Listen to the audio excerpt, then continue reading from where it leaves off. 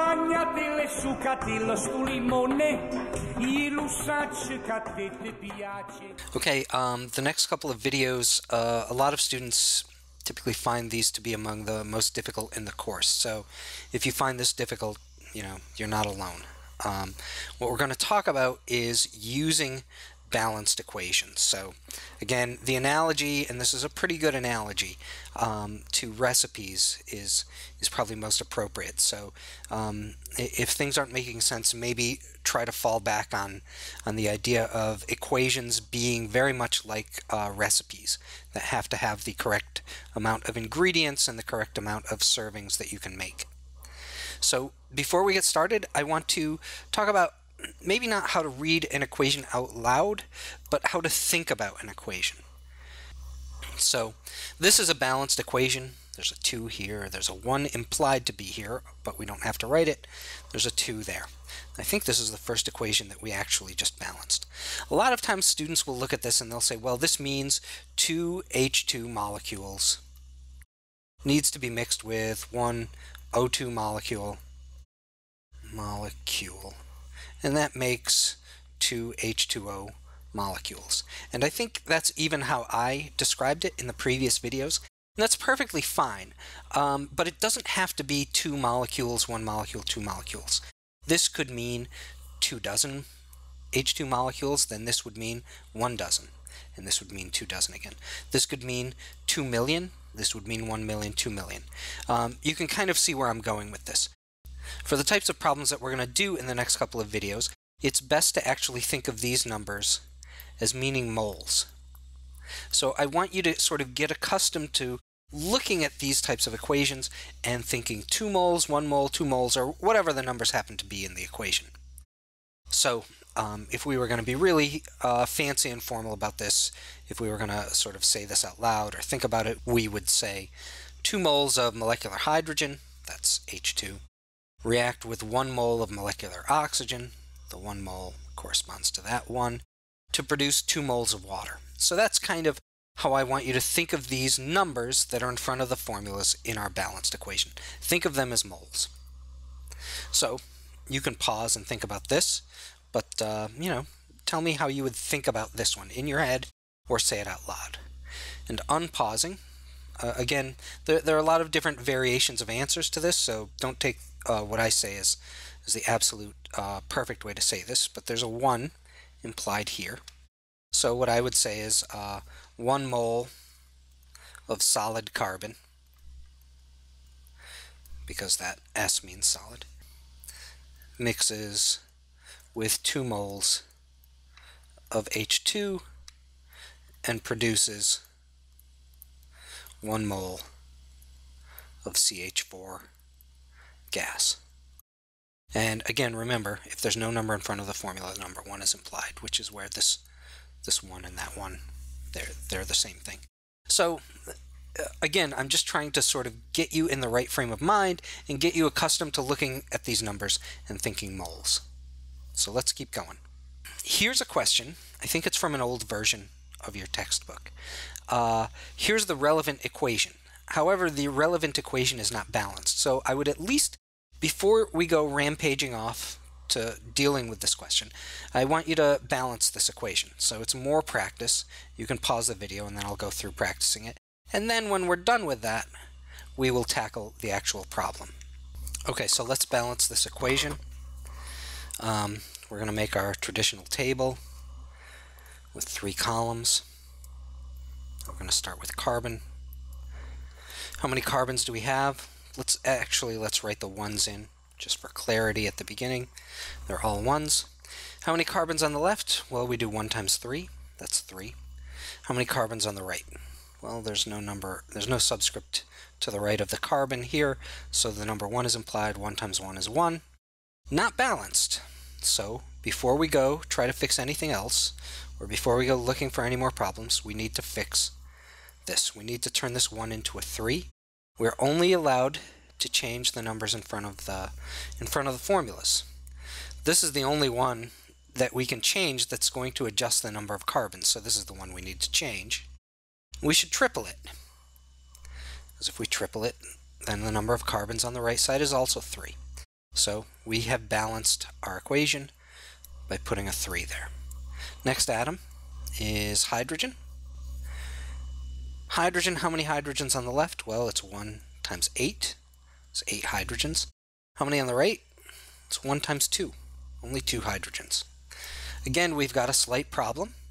The easiest way to fix this is to mess with this number, because if we mess with that number, we can boost the number of H's on the right side. And so if we change this to a 4, 4 times 2 is also going to equal 8. So we have 8 H's on the left, we have 8 hydrogens on the right as well. So moving right along, right? This is maybe a tiny bit more complicated than previous ones that we have practiced. The only other element we have left is O for oxygen. How many on the left? 1 times 2 is 2. Now here it's a little more complicated. On the right side, oxygens are in 2 different molecules. So how many oxygens in this guy over here? Well, 3 times 2, 6 oxygens. How many oxygens here? There's a 1 implied to the right of that oxygen, so it's 4 times 1 is 4. So a total of 6 oxygens here, 4 oxygens there. That makes a total of 10 oxygens on the right side. But we only have 2 oxygens on the left side, so not balanced again. And the only way that we can boost the side that doesn't have enough is to start messing with this number. And if we change it, if we quintuple it, if we change it to a 5 from a 1, then 5 times 2 is also going to be 10 oxygens.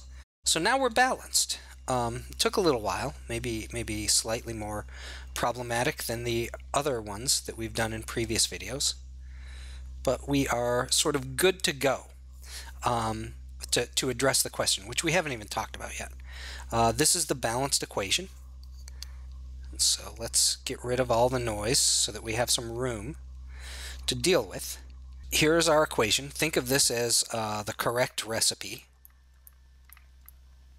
And if you want to think of these numbers as moles, this is 1 mole of CH3 has to be mixed with 5 moles of O2, and that can make 3 moles of CO2, and it can also make 4 moles of water.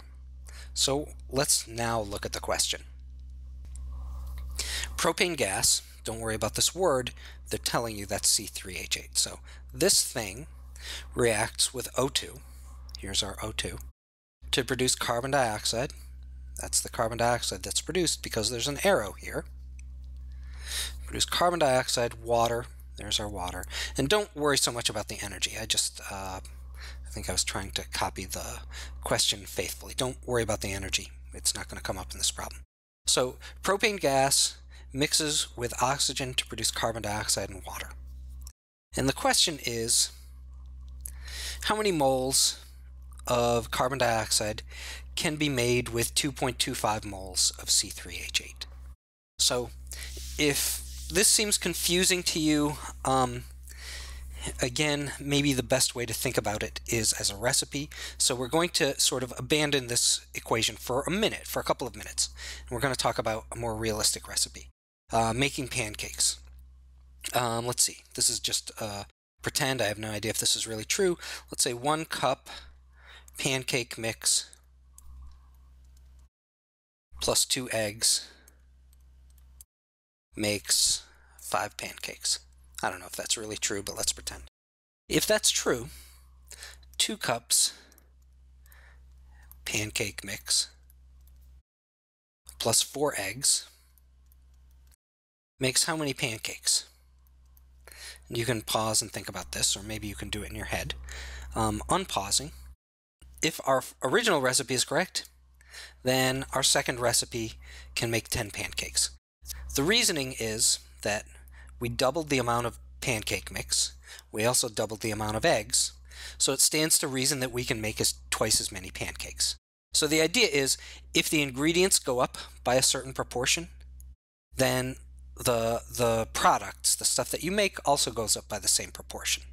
So that principle is going to apply in this equation as well. So what we are saying is 1 mole of C3H8 can make 3 moles of CO2. That 1 is coming from here, and this 3 is coming from here. It's basically coming from the balanced equation. The only way you can know this is if the amounts of everything are balanced. And I say can here because we're omitting some information. I'm basically saying 1 mole of C3H8 can make 3 moles of CO2, but that's only true if we have enough oxygen. But I'm saying can, so we're assuming that we have enough oxygen. So if I have 1 mole of C3H8, I can, under the right conditions, make 3 moles of CO2. But the question says, how many moles of CO2, so question mark moles of CO2, can we make not with 1 mole of C3H8, which is in our equation, but 2.25 moles. So 2.25 moles of C3H8 can make, I don't know how many moles of CO2.